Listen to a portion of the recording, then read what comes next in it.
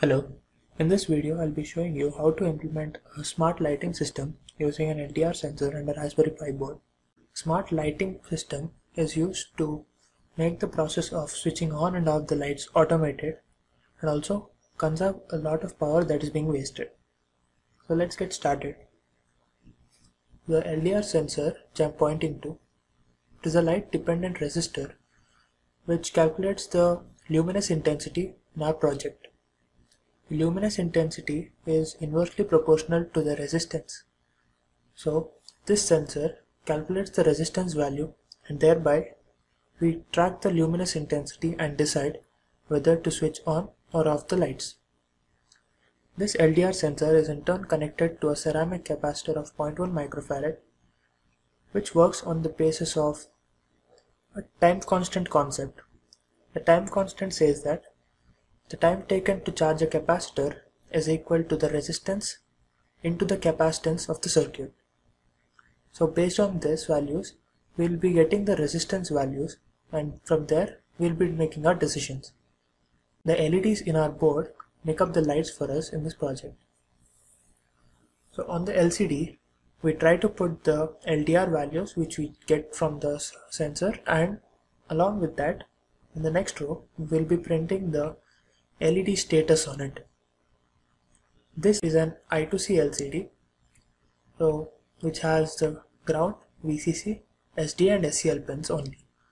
So this is mainly used to reduce the number of GPIO pins used on the Raspberry Pi board. Now let us see how the hardware works out. So this is the hardware setup I was talking about. So before we move on to the working, we'll take you to the connections now. So here you see the LDR sensor connected to the capacitor as I've shown it in the circuit diagram. This end of the LDR is going to GPIO 27 and this end is going to GPIO 17 on my board. So here you can see the LEDs and I've powered them on this side of the board. So this black wire gives the ground and this one is a GPIO 18 on my board. So we move on to the LCD now. The LCD with the try to see backpack. So you can see here it's inverted here. So let me take it closer. So here you can see the ground, VCC, SDA and the SCL pins. The ground and VCC I've given the VCC as 5 volts and the SDA and SCL lines, the corresponding pins on the board, these will be connected to it. So to power up my Raspberry Pi, I'll be using this USB cable. So let's get started with the working now. So powered up my Raspberry Pi now, just waiting for it to boot up and get ready. So I've got my Raspberry Pi board connected now and I'll be running the program.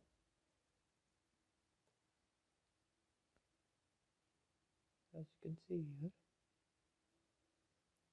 the LDR value is more than the threshold. The threshold we have set is 500, so it's much more than 500, so the lights start glowing. So let us see if we can put it off when the lights are good. So you can see here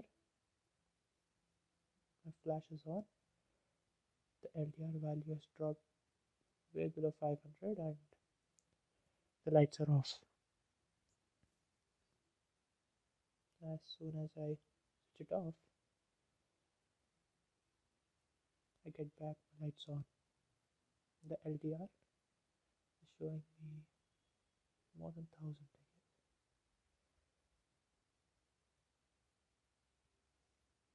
So this makes up the implementation. So let me try to end the program now. There you go. Smart lighting mode is off. So now let's see what the code has got for us. So here we see the code files on the screen here. The one on the left the LDR underscore PR will be having the function of the LDR sensor, which we'll be using to extract the values of the sensor. So the one on the right, which is the smart lighting main, this will be our main code file to run. So I'll start explaining from the LDR underscore PR. So here we start with our initial commands, such as import rpi.gpio as GPIO and import the time module. So we move into our LDR function, wherein we take two arguments, the two pins which we are going to connect to the LDR sensor. Those two pins, we take the pin numbers here as the arguments, and then we set the GPIO mode to the GPIO.board naming. So we have two types of board namings here, GPIO.board and the GPIO.BCM. So the GPIO.board goes by the naming as they're placed on the board. So the pin numbers as per their placement on the board. The GPIO.BCM uses the GPIO and the number followed by to name the pin. So we'll be using the GPIO.board here, followed by the capacitor value, it's a 0.1 microfarad. We have an adjust voltage here. So to start with, we'll be initializing the two pins as the output and set them as low. So once we start charging the capacitor, we note the start time and we initialize the end time. So once the capacitor is charged completely, the end time is noted, and then the time instant is taken by subtracting the end time and the start time here, and from there we calculate the resistance values from the time constant formula. So here I've made a small adjustment as we use a 1 microfarad capacitor ideally. So as I'm using a 0.1 microfarad capacitor here, I've made this small adjustment for a better output. So we move on to our smart lighting main program. It starts in the same way. We start importing with rpi.gpio and we import the LDR function from the code file which we have written here. The LDR underscore PR contains the LDR function, so we try to import it in this way. And we have another LCD underscore I2C underscore LCD underscore driver file, which is our file which we'll be importing for the LCD functioning. So my LCD will be the variable which has the initial commands of the I2C LCD. So we'll be using specific functions from the driver associated with my LCD now. So whenever we try to print something on the LCD, it's a good thing to do to clear the screen first and then display the strings. So we try to do the same thing here. We try to clear the screen and we display the strings. So the display string command function takes the string and the row number and the column, that's the cursor from where it needs to start, as the arguments.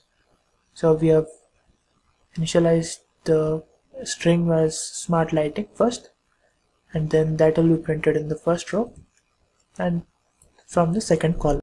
The same way we do it in the mode on text, the second row and the fourth column. So we start with the main function here, while true. We try to set the GPIO mode and we put the warnings as false. Then we set the GPIO as output and calculate the average here. So we run through a lot of values where there might be a lot of fluctuations as well. So try to normalize it by using the average value. So we'll be calculating the average of 5 samples here. And whenever the average is greater than 500, say, so we put the GPIO as high, clear the LCD and update the status as well. So corresponding LDR values along with the P average, which we are getting the value of the P average variable. So we have used round and str, as round will put a rounding condition, that is round up of the P average value. P average will be a float value here. So and followed by an str, which is actually to convert the float object into a string object so that it can be printed on the LCD. so followed by the rows and the column from which it needs to print. So the same way we put the LED status as LED on in this case. So once we move into our else condition, we put the pin low, clear the LCD, and then put the LDR values here the same way which we did in the if condition there, and we update the status as LED off. So whenever the keyboard interrupt is given, so keyboard interrupt here is a control C which we give. So whenever we get the keyboard interrupt, I put some code here. So whenever the keyboard interrupt is given, I try to clear my LCD and put the smart lighting mode as off. So I show this on the screen and then break the loop here. So we add a command here, gpi.cleanup, which is a good way to clean whatever we have done on the GPIOs, whatever computation you have done on the GPIOs, this clears it off. So this is the way the code works. Thank you.